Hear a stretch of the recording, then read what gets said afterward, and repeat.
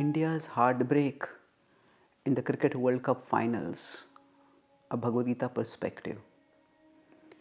India was the most dominant team throughout the Cricket World Cup, winning 10 out of 10 matches. And then somehow, just when it is expected that we would triumph, India heartbreakingly lost. So how do we see this from a Bhagavad Gita perspective? I'll talk in terms of 3 F's: factors, facts and fortitude. Factors, the Bhagavad Gita states in its 18th chapter that there are 5 factors which determine the success of any action. Adhishthanam tatha karta karanam cha pratak vidha vividhascha pratak cheshta daivam chaivatra panchamam. So it states in 1814 that these 5 factors are adhishthanam. Adhishthanam is the field of action. So in the context of a cricket match, it refers to the place where the match is being played. That's the pitch.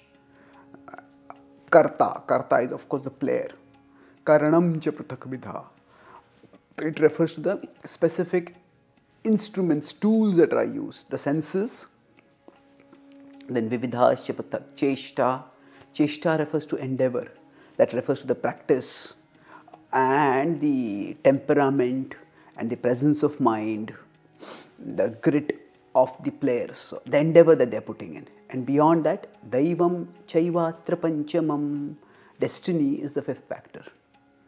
And now if you consider in terms of cricket context, we know that the adhishthan, the setting, the field of action, the place where the action is there, the pitch, plays a significant role.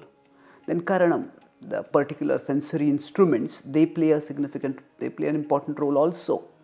When a player is playing at that time, their specific sensory instruments, that is their hands, their legs, they need to be fit, their eyes need to be sharp. And of course, karta, the player, is there. Endeavor matters. Even if a person has talent, what is their temperament? How much is their commitment to practice?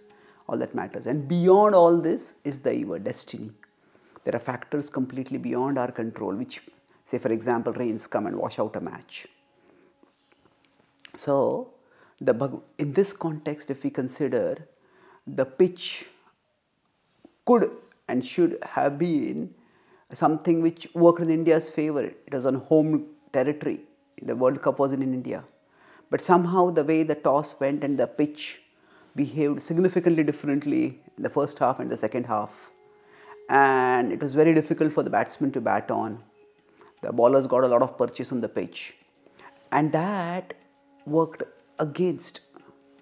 And then if we consider daiva, it seems that almost every time whenever Indian players try to play an aggressive shot, that worked against them.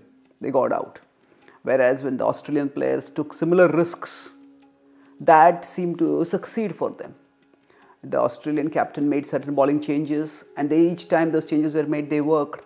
The Indian captain made similar changes and those didn't work. So now this is just a quick analysis. We could go further into the point of analyzing factors. The key principle is that the Bhagavad Gita states, Ma phaleshu kadachana, ma karma phalaheturbo. This is the well-known 247 verse. It says that we don't consider ourselves the cause of the results of action. Why? Because we alone are not the producers of the results. Our endeavors matter, but our endeavors are not all that matters. So in terms of factors, sometimes some factors beyond our control may not work our way. And the second point is facts. So just because some factors didn't work our way doesn't mean the facts change. The facts are that the current Indian team is probably the best in the world, the best that India has ever had in terms of batting strength, in terms of bowling excellence. So nothing needs to be taken away from the players as far as their preparation and their diligence is concerned. They had a bad day, and everybody sometimes does that. So sometimes certain moments seem to be much more important than others. and how one performs in those moments will be seen by the world. But the world's vision is external and short-lived. The factual reality is that the players had a laudable tournament overall. If we look in the Ramayana, when Lord Ram's coronation was to take place, he was the most qualified person to be coronated. And then suddenly a conspiracy happened, a set of factors worked, Manthara influenced Kaikeyi, and Lord Ram was exiled. Now, he didn't become the king, but that did not change the fact that he was the best person to be the king. Now, of course, many things happened, and 14 years later, he was coronated eventually. Now, at that time, 14 years seemed to be an unbearably long time for everyone, especially those who were devoted to Ram, the citizens of Lanka, as well as his mother like Kaushalya and others.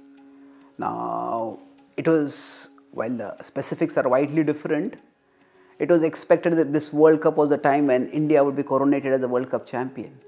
And suddenly things went wrong, and we don't have any Kaikeyi or Manthara to blame over here. But the fact is, just as Lord Ram was the most qualified person to be the king, similarly, the players who are the best, they remain the best even if they have an off day, even if circumstances somehow conspire against them, to not give them what would be considered to be the rightful due. And that brings us to the last point, fortitude. Fortitude means resilience, patience, persistence. Generally, we have a short-term vision of things. We look at the present and then we look at the future, and we want to take ourselves from the present to the future, which is just a natural way of looking at things. But that's the human plan, from the present to the future. The divine plan looks at the future and plans the present. So, whatever we may think we know what is good for us, but God knows what is the best for us. And that is why the Bhagavad Gita says, don't get too elated when there is success, and don't get too dejected when there is failure. Dukheshu anudvigna manaha, sukheshu vigata spruha. Why? Because happiness and distress, they come and go, but there is a higher plan working in everyone's life, and there is a higher purpose that is being pursued. So who knows what this particular setback and even heartbreak, what doors it will open in the future, and where it will take us.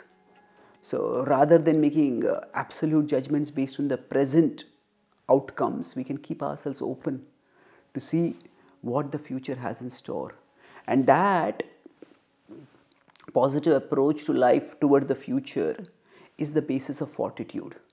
The Pandavas, they suffered enormously.